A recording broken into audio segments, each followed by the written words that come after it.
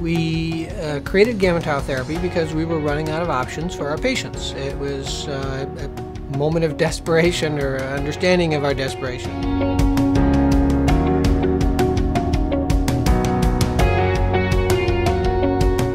So GammaTile Therapy is a system for delivering radiation to tumor beds within the head using brachytherapy seeds encased in a collagen sponge, a kind of a spacer that allows us to get better dose placement and better separation.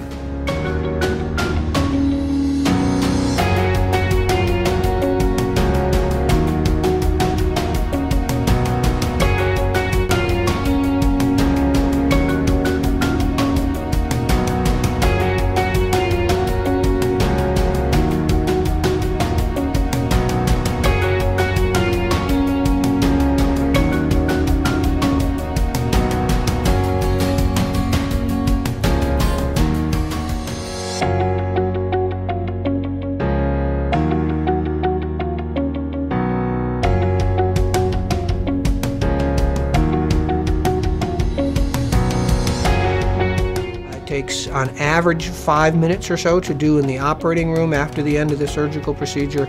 No extra trips for therapy. I mean, one of the most gratifying parts has been sort of the patient happiness and the family happiness with how this goes.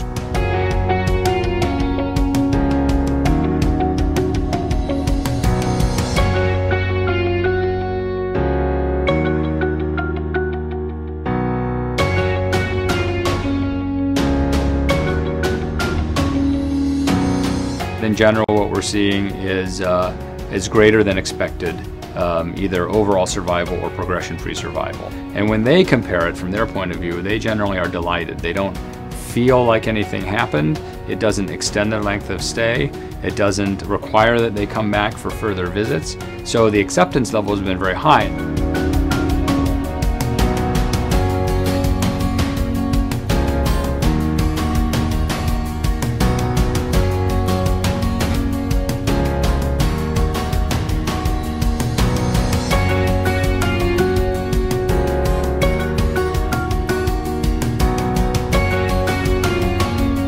Because we've got such a good experience with it, we really feel confident to tell the appropriate patients that there is something that we can still do, and the data shows that it's better than what we could have offered them before.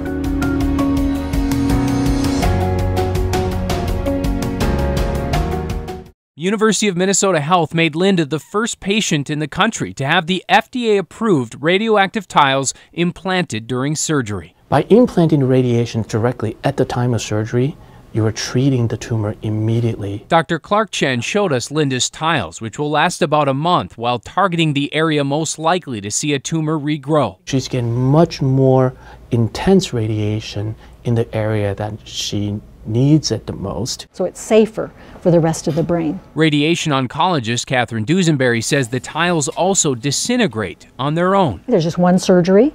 The patient goes home, they get the radiation, and they don't need to come back in necessarily to have it removed. Health-wise and stuff, it's not even like they're in there. And that means Linda can now focus on what matters. I just keep going. You just got to put a smile on your face and just be a strong person and show my son that he has a strong mom that can be able to, we can get through anything. Dr. Chen says GammaTiles are just one of many tools they now have to fight glioblastoma. Linda is also using chemotherapy, but her implants started helping her fight back with radiation right after surgery 2 weeks ago. Normally that wouldn't be possible at all for 4 more weeks.